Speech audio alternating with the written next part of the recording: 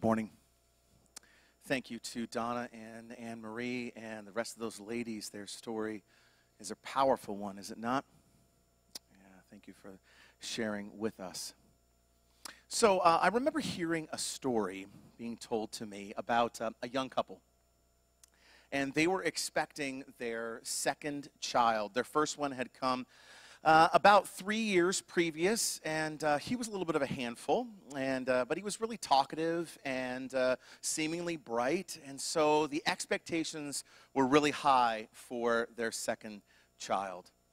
And there was a miscarriage in between, and this baby seemed to be moving just a little bit less, and so maybe a little bit of apprehension went along with that excitement as any pregnancy brings. But doctors really just said, listen, everything's going to be fine. Mom really didn't do well with labor the first time around, so a C-section date was scheduled, and everyone planned for this new baby to come into the world. If you know a little bit of what I'm talking about, if you've ever been a parent, you know that there's so much expectation that comes with a pregnancy, that comes with a birth, that comes with new life. And so mom and dad were in the delivery room, and the doctors and the nurses were getting everything together, and there was laughter, and there was joking, and there was anticipation, and it was just that normal scene that you would see all the time in those places.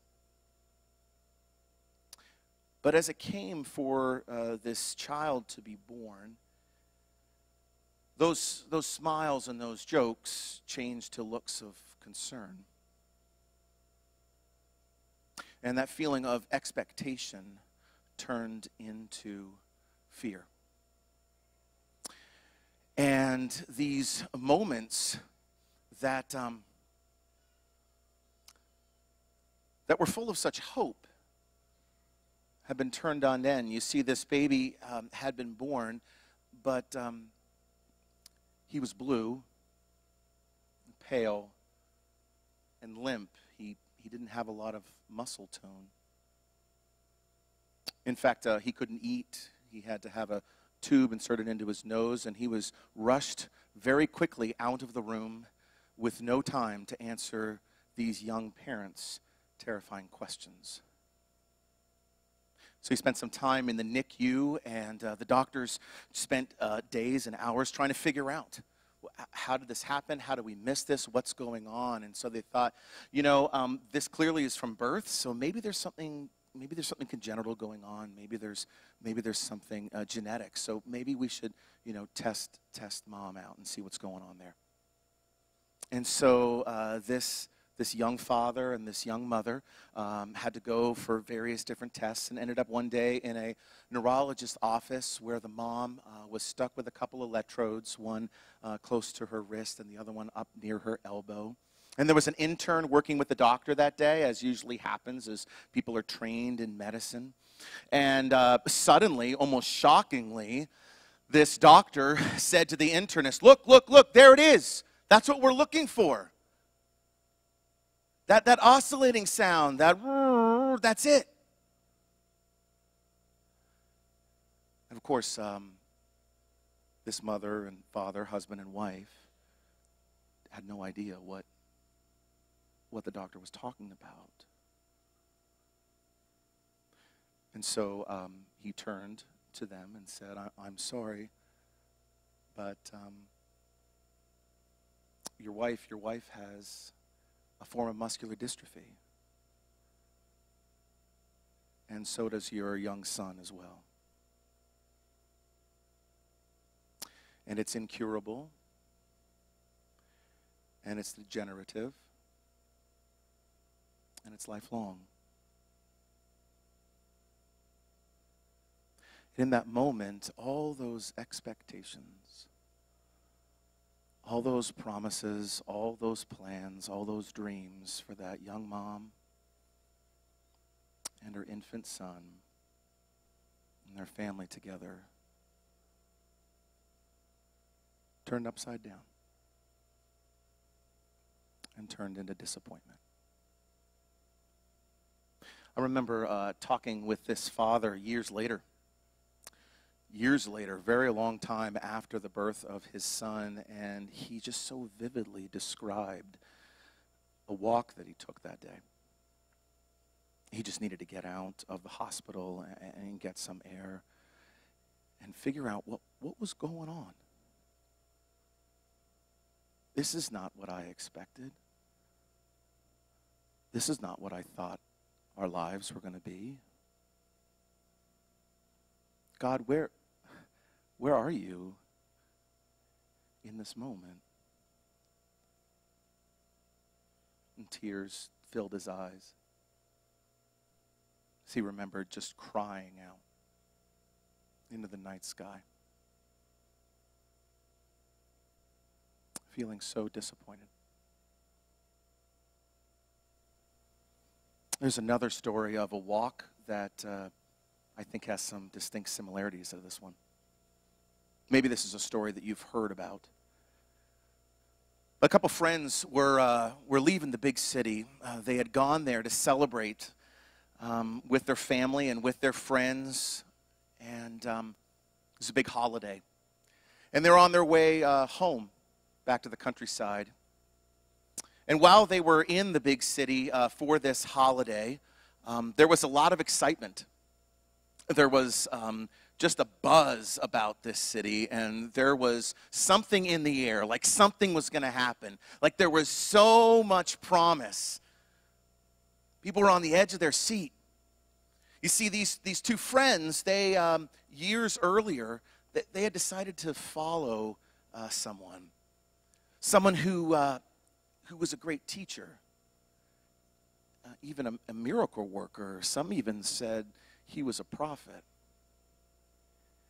And so there was big plans, man. Big plans. Big plans.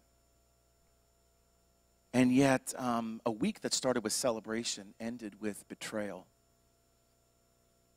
And it ended with their leader being captured,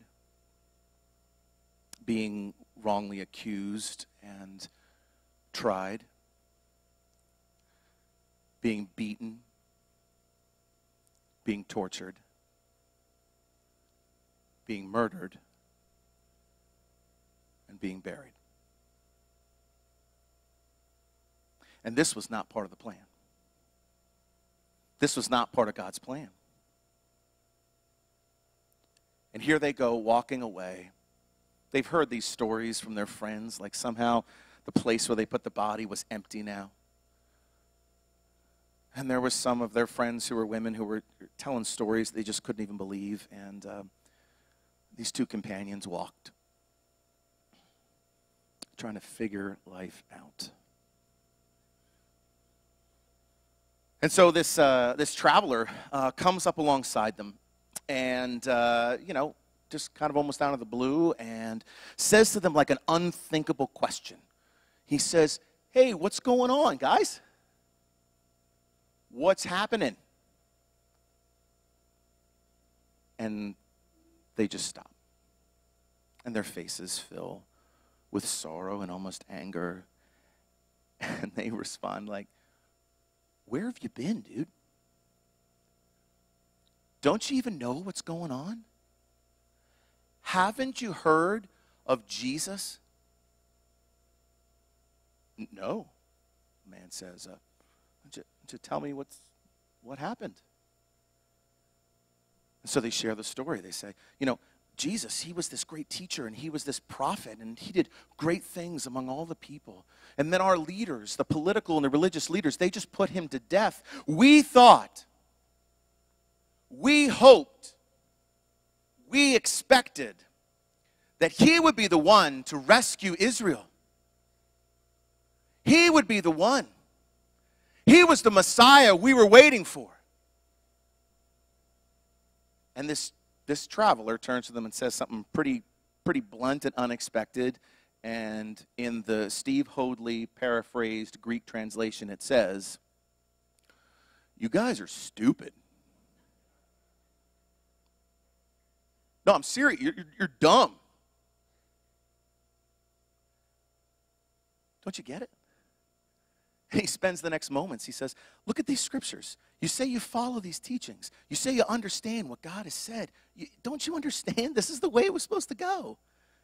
This is the way that it was supposed to go. This is God's plan. And so he looks like he's going to keep on going, and they say, wait a second, this guy knows something. We got to sit down and talk more about this, right? Why don't you come and stay? Come and stay, have supper. It's late.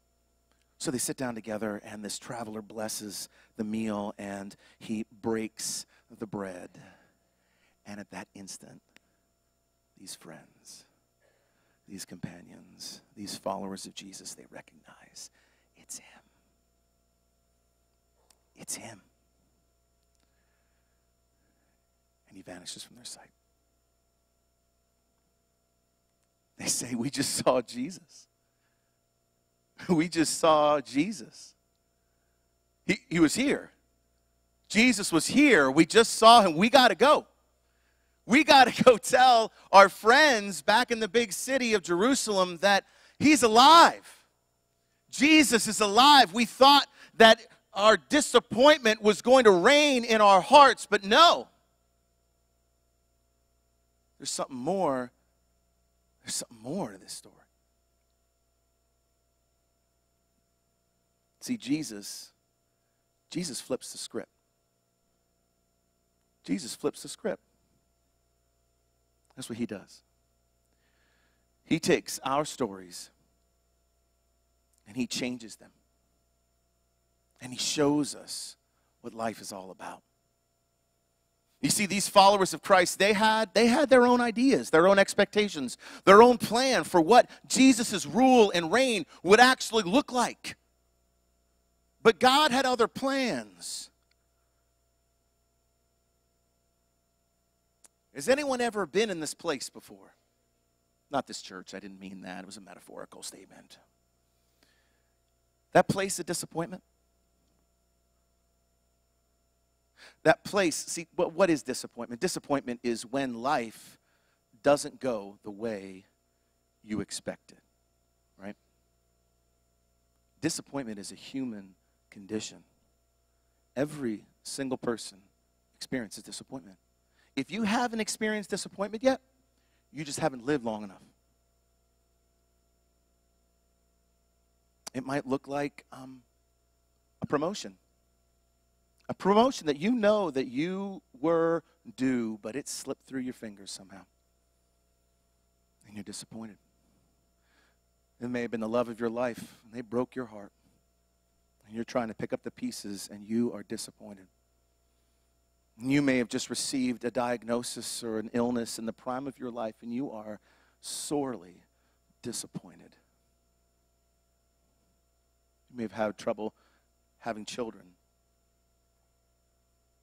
Maybe you didn't get into college that you want.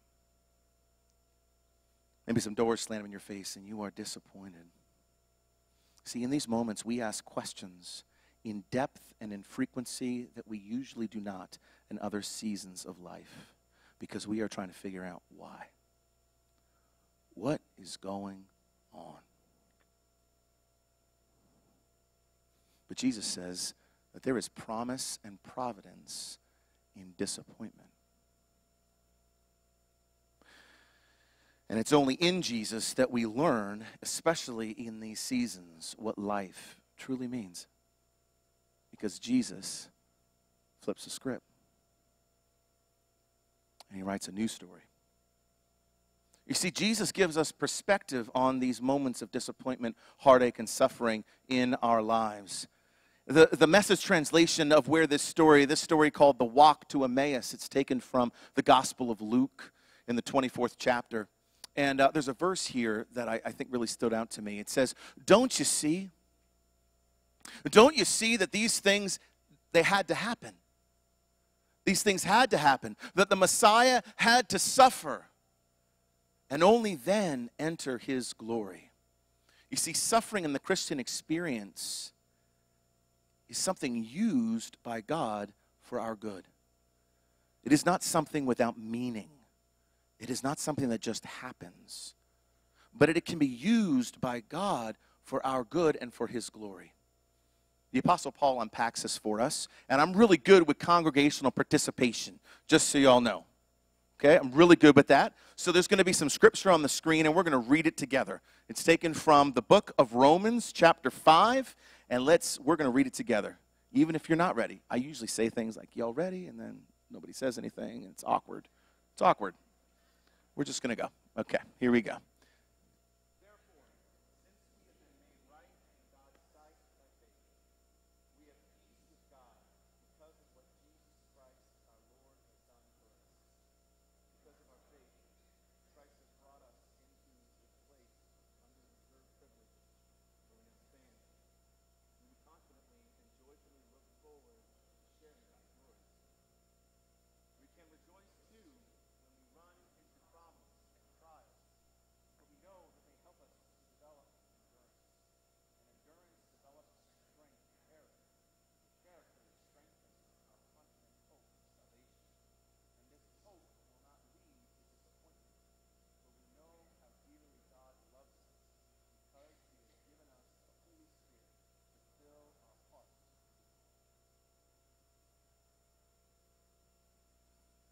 We can rejoice, too, in these trials and difficulties because God is at work in them.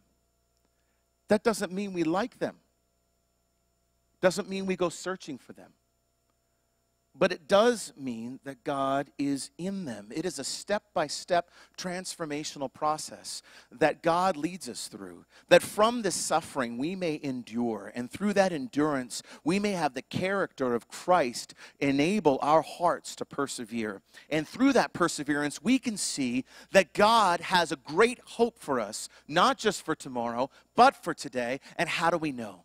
How do we know that that hope does not disappoint? Because he loves us. God loves us. God loves us. He is with us. He showed himself at Christmas when he came down to be born as one of us. He showed himself on Calvary as he died and took our place and rose again for us. Jesus is with us. If you've been around Hope for any length of time, you have heard us say that we believe that discipleship, which is a big word that just means following Jesus, okay? Discipleship is the process of conforming to the image of Christ. Do you know what that means? It means you look like Jesus. Not just the seminarians, not just the staff people, not just the leaders. You. You look like Jesus. In the things that you say and in the ways that you act, in how you go through suffering and disappointment, you can look like Jesus. And you know what people do when they see Jesus? They say, who's that? Why does she act like that? How is she getting through this? Where does he find the strength? I don't know. If I was going through it, I don't know what I would do. So you begin to look like Jesus. And Jesus becomes the center of your life. Jesus becomes your hero. Jesus is the hero of your story. It's not you. It's not a parent. It's not a teacher. It's not a mentor. It's Jesus. Jesus becomes the thing that we can talk about. Jesus becomes the person who changed our lives. Jesus becomes the way that we can get through those disappointments. When somebody says, how are you doing this? You can say, Jesus.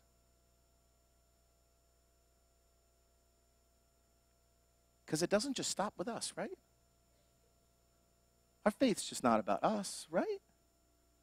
Right, because you've heard us say, because we say it quite a bit around here, that the process of discipleship is the process of being conformed to the image of Christ for the sake of others. It's for the sake of others. It's for those other people who are facing a valley right now that you may have walked through. They need to meet Jesus. And God's plan is for you to bring about an introduction. If Jesus has changed your life, if Jesus has given you hope, if Jesus has made your eyes clear, if Jesus has freed you from sin and from worry and from all the things that we could see and say, now what?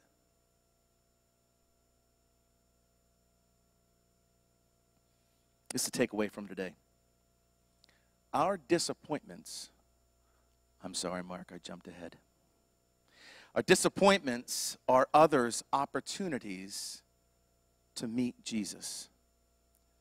Our disappointments are others' opportunities to meet Jesus. Why don't we say that together? Our disappointments are others' opportunities to meet Jesus. This is all part of God's plan. 2 Corinthians 4:7 says this. We now have this light shining in our hearts, but we ourselves are like fragile clay jars containing this great treasure. This makes it clear that our great power is from God, not from ourselves. If you have seen the glory of God in the face of Jesus, this light is in you. This light, this great treasure is in you. And if you've had Jesus come into your life and change your life and become your hero and set you free from a disappointment, from a difficulty, from a struggle in your life, then you have a story to tell. May we be ready to say how Jesus has flipped the script. I got a picture to show you guys. I'm driving Mark crazy. So, that guy on the right, man.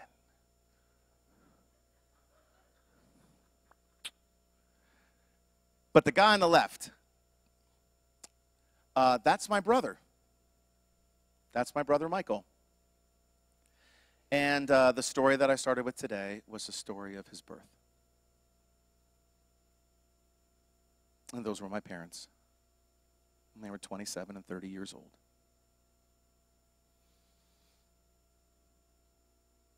Jesus flipped the script. He flipped the script on Mike's life. See, because I believe that this world's a better place because Michael is in it. He's 35 years old, and he's experienced, and so have my parents, deep, deep difficulty.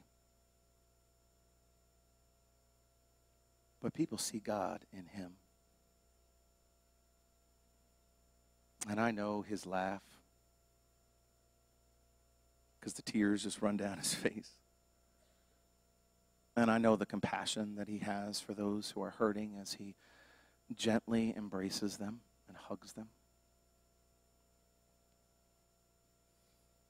And I know the smile on his face, but you can't really see it much. You see, because only the sides of his mouth really can go up. But when you see those go up, you know that Mike is just smiling from ear to ear. And if I'm honest, there's times that I just want to have kind of a regular conversation with my brother, whatever that even means.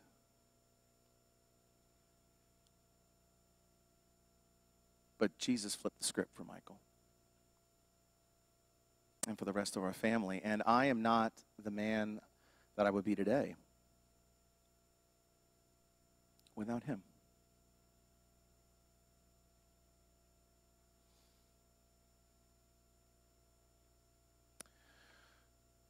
So God is putting opportunities in front of you. God is putting people in front of you who may have experienced some of what you've gone through. And this series that we've been talking about, it's really not a series about people like Nicodemus who ask lots of questions and being there to answer them. It's really not a series about broken relationships and how Jesus fixes them. It's not even, this talk today is really not even about disappointment and how we get through it. It's about what comes next. It's about what comes next. Because if Jesus has done a good work in you, and if he has truly saved you, there's a world that needs to hear that. There is a world that is desperate to know the kind of love that you have experienced. And it is God's plan that you would share it. And so we need to be people who are listening well. People who are listening for people who are saying, I don't know how I'm going to get through this. People who are saying, I wasn't prepared for this moment. And people who are bold enough and courageous enough to say, well, can I tell you a little bit what happened to me? Can I share with you the hero of my story? His name is Jesus. Let's all stand together. Let's sing.